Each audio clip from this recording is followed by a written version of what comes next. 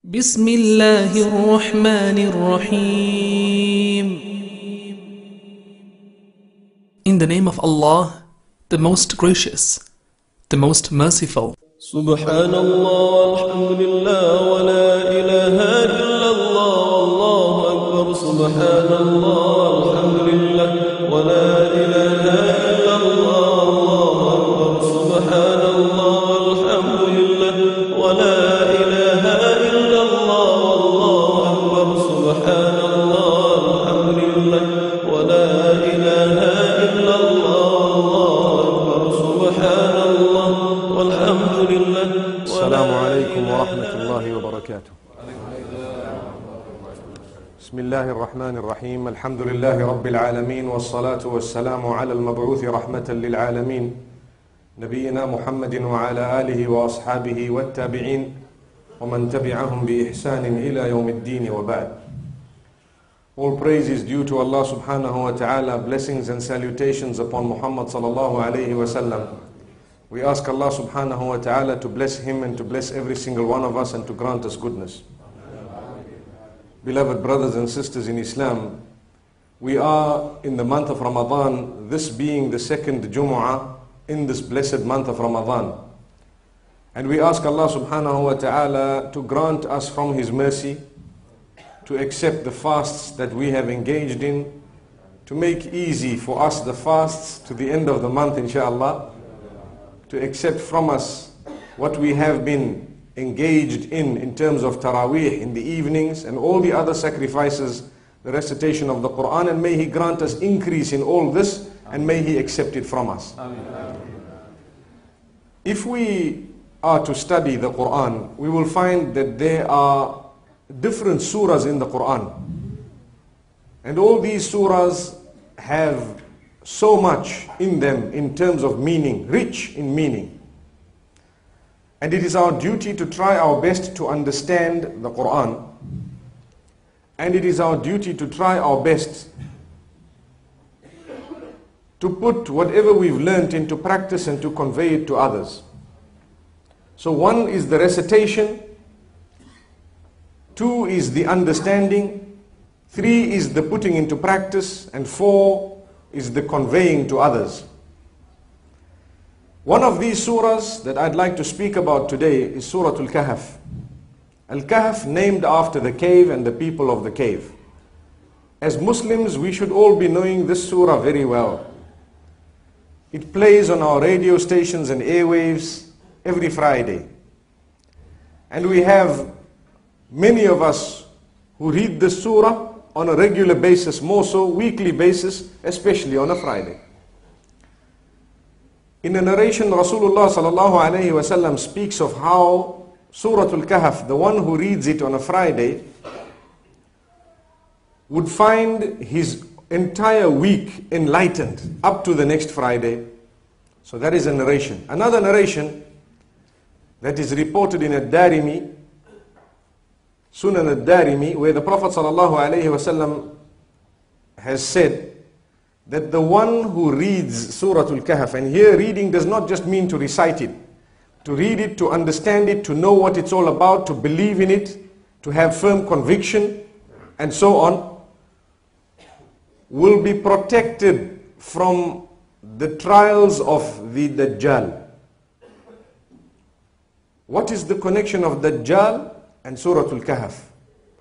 Inshallah, this afternoon I will try to explain this connection because it is extremely interesting. Very interesting.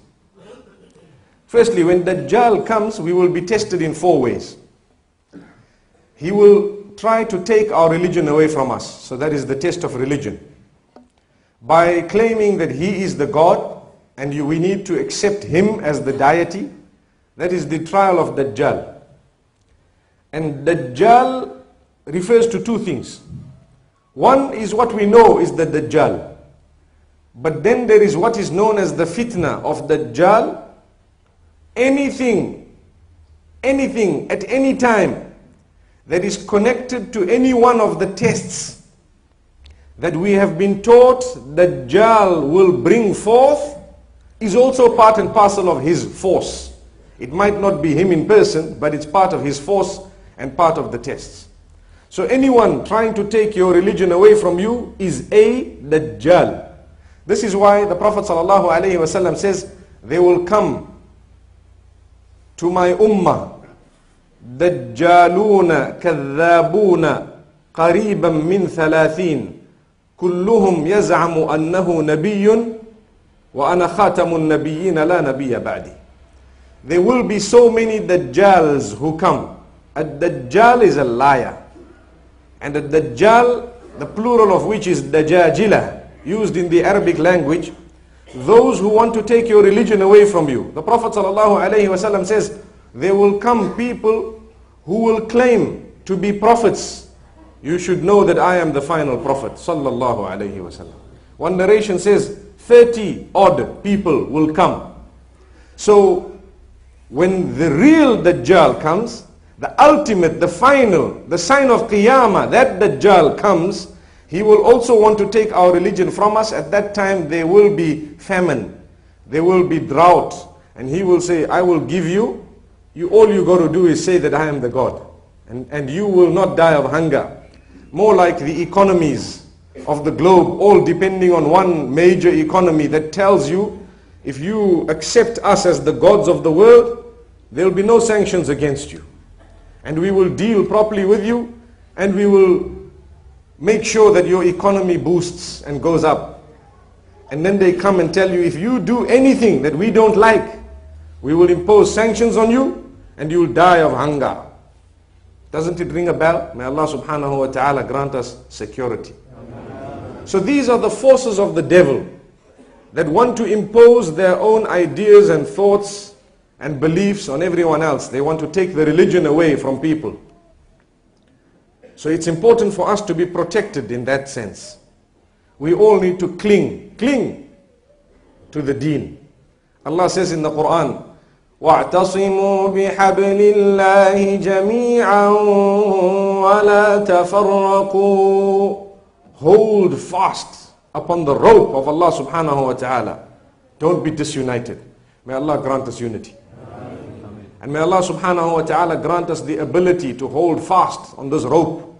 The rope here referring to the Quran and the Sunnah of Rasulullah sallallahu alayhi wa sallam. So, the first test we made mention of that Dajjal will be coming with is the test of religion. He will want us to disbelieve in Allah and believe in Him. And the hadith says, for anyone who has believed in Allah, as soon as they look at him, they will see on his forehead the letters Ka, Fa and Ra, depicting that this one is actually a kafir. The second test Dajjal will come about with, we touched on it just now, the test of wealth, where people will be poor, people will be suffering, there will be famine, there will be drought, but he will have control over what? He will have control over the water on the globe, and he will have control over irrigation. So you believe I'm a God, I make you rich. I will allow water to get to your land. When it gets to your land, you will be able to irrigate, and then the produce will grow. So you believe in me as a God and you have produce. So that is a test of wealth. The third test he will come with is the test of knowledge. Test of knowledge in that what is right will be considered wrong and it will be believed. Secondly, those who are upright and knowledgeable will be considered ignorant, and those who are ignorant will be considered the most knowledgeable. To the degree that all those with knowledge will be fought and eradicated, until there will be nobody with knowledge left on the earth, except those who are ignorant, considered to be extremely knowledgeable, and people will follow them. That is also in the hadith of the Prophet ﷺ, how knowledge will be taken away. It will be taken away by the death of the scholars. And when the scholars have gone, people will start considering those who have no knowledge as knowledgeable. And when that happens, and these people start issuing rulings, they will be misguided and they will misguide others. And the helm, the height of it will be when the Dajjal comes, what is wrong will be believed as being correct. Take a look at the power of the media today. The media has the capacity and already has worked in that direction of making us hate our brothers in the Middle East solely because we believe they're crooks and we believe they're this, and yet we don't realize the source of the story is someone who's just playing with our minds. Firstly, when the Quran says if a believer who is sinful comes to you with news of someone else, make sure you authenticate it firsthand before you believe it. Otherwise, you may believe something that will result in regret for yourself, and you may accuse people of what they're not guilty of. What if someone who's not a Muslim comes to you? Someone who's an enemy. We're not talking of ordinary non-Muslims who sometimes might be more truthful than some Muslims. May Allah safeguard us and grant us truthfulness. But we're talking of people who are known as outright enemies of Islam. They are out there to get you. We believe their television stations, we believe their news, we believe their newspapers against our own brothers. So we are lost. And you find in the Muslim Ummah, if we are to ask any Muslim, who are the worst leaders in the world, they'll recite the names of 20 Muslim leaders, and that's it. There we are. May Allah protect us. Wallahi, there are at times we don't know what's going on, and our information is from Dajjal. Our information is from forces similar to that of Dajjal. So there will be a test when the Dajjal comes, a test of what? Knowledge. He will take it away from us, and he will make us believe that what we have is knowledge when it is not. We need to be worried. And the last test that is made mention of, the test of power, where people would love to be powerful and they want to have authority. So in order to gain a little bit of power, they begin to worship the devil because Dajjal will instruct them to do that. Today you have the Satanists, you have the Freemasons. What do? Wallahi, they worship Iblis himself, personally. And what does he do for them in return? He makes them feel the power. They feel it. And he can toss and turn people who are standing in front of them just because they have sacrificed for him. So he gives them a power.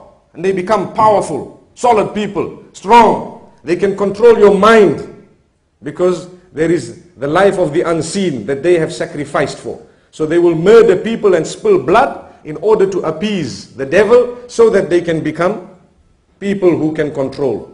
Most of the singers, 99% of the pop stars that you have out there belong to this category. They all sacrifice doves backstage. They all engage in satanic behavior. They all belong to a cult. And all of them are promoting immorality. May Allah subhanahu wa ta'ala protect us. Their names are not fit to be mentioned in the house of Allah subhanahu wa ta'ala, but we know who they are. And if you take a look at the way they clothe themselves, they are sucking in our children. And they are sucking in some of us in an unbelievable way. And we still want to listen to all that music and play it in our cars, not realizing this is with the assistance of Iblis himself. And he is controlling our minds. And we appease ourselves by saying the lyrics are good. Na'udhu billah. Allah safeguard us. Those lyrics, for your information, are becoming dirtier and filthier and more satanic as days pass. And we are still allowing it to go through our ears. So imagine what will go through the ears of our children. And they will say, Dad, you're living in the 60s. May Allah safeguard us. It's something to be worried about, to be concerned. We are in the month of Ramadan. We read Surah Kahf, but sometimes we achieve nothing out of it because we don't even know what we are meant to be achieving out of it. Now let's go back to the surah. The first story mentioned in the surah, there are 4 stories in Surah Kahf. First one mentioned is the people of the cave. Why did Allah subhanahu wa ta'ala make mention of that story? They were tested with their religion and they did not give it up. They left community and society and they went away for 309 years. They were out, locked and sealed in a cave as though they were bushmen or stone men or whatever you'd like to call them, but their religion was saved. They made a dua to Allah. Oh Allah, grant us Savior, protect us from this negative environment, from these people who are trying to take our religion away from us. They were saved. So if we are to learn a lesson from Surah Al-Kahf, we should learn a lesson that when it comes to protection of our religion, we should leave no stone unturned. Even if it means leaving and abandoning the place we are living in because we are being affected negatively and someone wants to take our religion away. We can go, no problem. Don't compromise that. That is what we learn from Surah Al-Kahf. The second story mentioned in Surah Al-Kahf, very interestingly, the story of the two men. The man who had gardens and he had lots of wealth. And what did he say? We read the meaning of Surah Al-Kahf. It says, he said, all this I have been granted because of my own capacity, my brain. I worked hard and it's not going to be depleted. Not at all. So two main things. He related all the wealth he had to himself. That's a mistake. And secondly, he said, this is not going to be depleted. It's going to last forever. ما أظن أن تبيد هذه أبدا. I don't think this is ever going to be depleted. Not at all. وما أظن الساعة قائمة. And I don't think that there is something known as the hour. How can there be an hour where things are going to come to an end when I am enjoying so much here? I've got so much wealth and I've got this and that. And Allahu Akbar, he was given some guidance. That guidance is mentioned in Surah Al-Kahf that, hey, look, for you it's best to say that this is not because of my brain, my capacity. Allah has blessed me. He has guided me in a certain direction. He has allowed me to earn all this. So these earnings are actually from Allah subhanahu wa ta'ala. It's got nothing to do with me. I put in a small effort and Allah is the one who provided. That is what we learn from Surah Al-Kahf. When it comes to wealth, that wealth is not mine or yours. It is Allah's. He owns it. Al-malu malullah. The wealth is the wealth of Allah, not mine or yours. We are only custodians of it. How much are we going to use?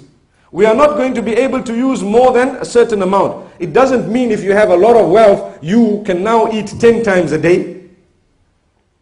You know, you have the early breakfast, or the very early breakfast, the early breakfast, the breakfast, the late breakfast, the very late breakfast. Then the very early lunch, the early lunch, the lunch, the late lunch, the very late lunch. Just because you've got wealth, you become sick. No matter who you are, 3 is normally a maximum. 3 good meals a day is normally a maximum. If you've had a good meal, 1 is enough. And if you want to have really good meals, the maximum is 3. I don't know of anyone who can actually, unless they are not absolutely normal. May Allah grant us, inshallah, normal health. And may Allah subhanahu wa ta'ala grant shifa and cure to all those who are not well. I don't think they could eat more than 3 times proper meals. But they might have wealth. If we build homes, how many houses are we going to live in? So this is what we need to realize. The wealth, Allah has made you a custodian of it just to see what do you do with this. You need X amount. What are you going to do with the rest of it? Your family members come first.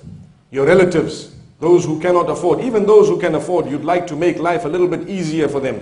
And thereafter, look around you, see the poor believers, so on. Then look at humanity at large and try and assist even the non-Muslims and so on. It's not wrong at all. In fact, it is encouraged. Really, there are people out there, we share with them something in common, and that is humanity. They are human beings. And this is why the Prophet ﷺ goes even further. He says, after that, we need to consider even the animals. فِي كُلِّ كَبِدٍ رَطْبَةٍ أَجْرٌ. There is a reward in quenching the thirst of anything that has a liver. So the wealth and the test of wealth is made mention of in Surah Al-Kahf in a very beautiful way in story form. That Allah says, there was a man, this is what he did. He was blessed a lot of gardens. He thought that this is from myself, and he also thought it's going to last forever, and I am not going to go. And Allah says, that is wrong. A man told him, you're not supposed to have made that statement. No. And he had to rectify that statement of his by saying, no, this is definitely from Allah. لَكِنَّهُ اللَّهُ رَبِّي. It is indeed Allah who is my Rabb. فَعَسَى رَبِّي أَن يُؤْتِيَنِي خَيْرًا مِّن جَنَّتِكَ. The other man says, I am hoping from my Lord to give me that which is better than your gardens that you have here. May Allah subhanahu wa ta'ala grant us protection. So it is up to Allah. He can do what He wants. He can take away what He's given us, or He can give us what He has not yet given us. So we ask Allah subhanahu wa ta'ala to open the doors of our goodness. The third test that is made mention of, very interestingly, is the story regarding the test of knowledge, where Musa alayhi salam was asked a question. who is the most knowledgeable. Being a Nabi of Allah subhanahu wa ta'ala, he said, yes, I have the most knowledge. He did not say it in a way to deny that Allah is the owner of knowledge and can bestow it upon anyone, but he felt Allah's bestowed it on me. I'm a Nabi.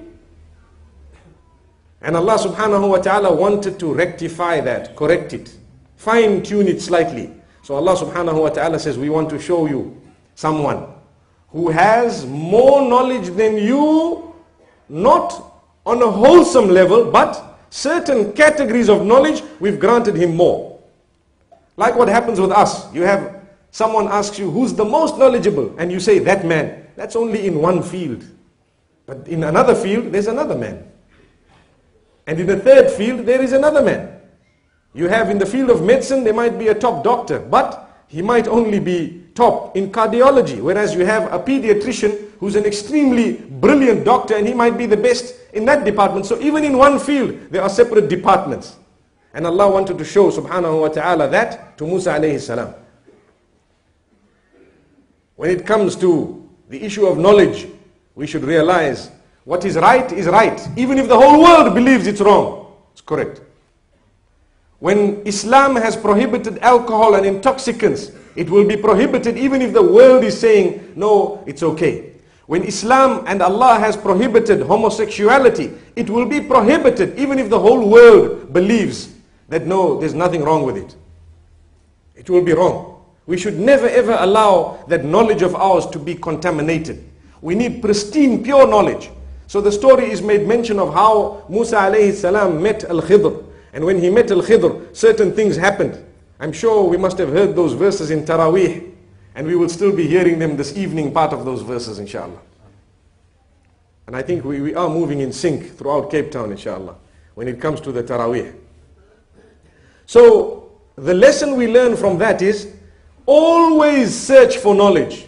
Never think that I've arrived now, I know the most, and I'm it, that's it. No. Search for knowledge, and over and above that, make sure it is pure, pristine, uncontaminated knowledge. And hunt for it, and ask, and keep on asking, until you are satisfied of the source of the knowledge, that this is now from Allah. We must never be satisfied with the level of knowledge we have, never. Al-ilmu bahrun la sahila lah. We've heard so many times, knowledge is an ocean that has no coast.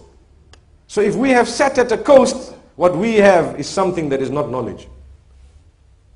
Then we have the fourth test that is made mention of in the same surah, the test of power.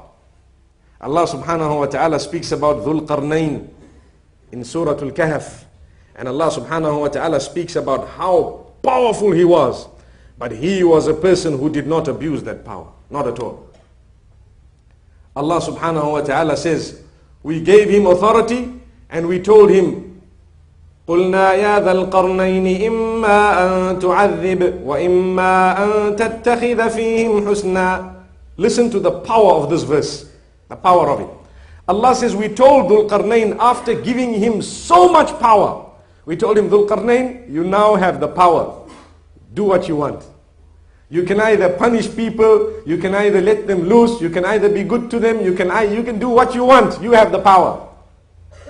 Because he feared Allah, what happened? He says,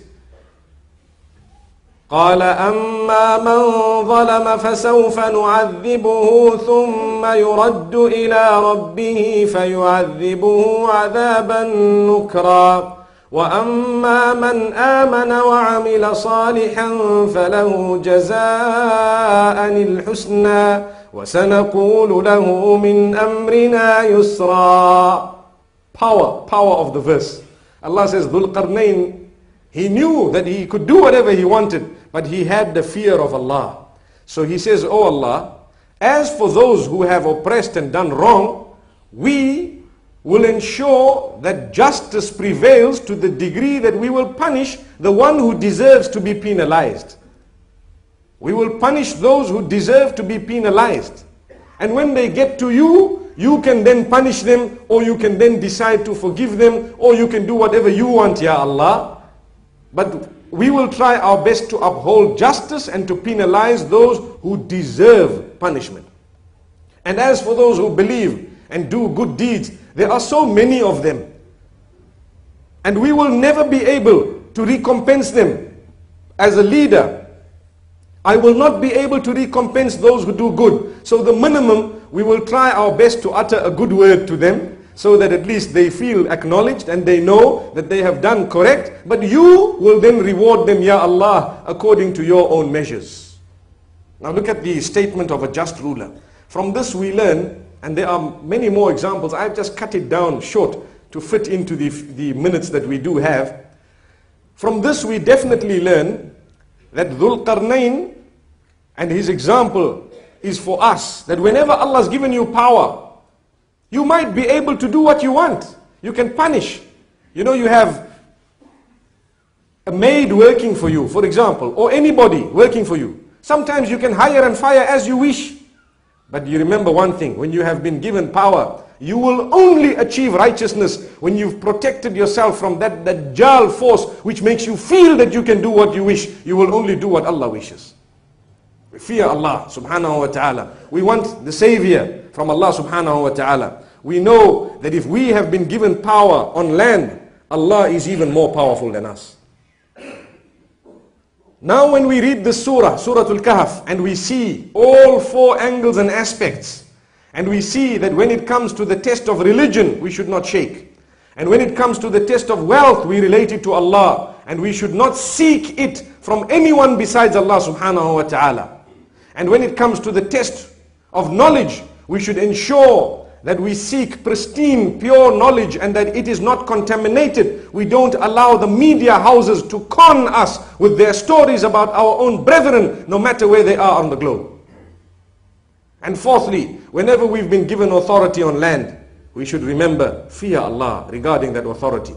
Use your days in that position in such a way that when you lose that position, people will miss you. And people will say, Subhanallah, there was a man, he did the most in his reign. And he did the most when he was sitting at the top. And we achieved the most when he was there. We don't want to be people whom, as you see on the globe today, the minute they get a bit of power, their pockets become so big that they extend from the waist all the way to the ankles. Allah safeguard us. Which means all they're interested in is, yes brother. And as they're talking to you, they're filling their pockets. And yes brother, okay, we'll do something about that. And they're filling their pockets because they know we're sitting on position. If this is going to go, we're not going to have another opportunity to fill our pockets. Rather fill them now. Allahu Akbar. Allahu Akbar. Like they say, there was a man, this is on a lighter note, he always wanted to be an assistant of the leader. Why? They say, no, it's better to be the assistant. They never understood why. He says, what I did, I made a hole at the bottom of his pocket and I walked behind him. MashaAllah. So we ask Allah subhanahu wa ta'ala to open our doors, to grant us goodness. Really, now we should be reading the surah with its meaning, with understanding, and with consciousness as to why is it that there are some narrations that have been reported by Rasulullah sallallahu alaihi wasallam, where he says, whoever reads it correctly, understanding it, knowing it, believing it with conviction, it will protect them from the trials and tribulations associated with the Dajjal. And it will protect them from the Dajjal. May Allah subhanahu wa ta'ala protect us and our offspring. And may He make this a means of our closeness to the Quran. The reason I chose this subject straight from the Quran is because we are in the month of the Quran, the month of Ramadan. Wa sallallahu wa sallam wa baraka ala nabiyyina.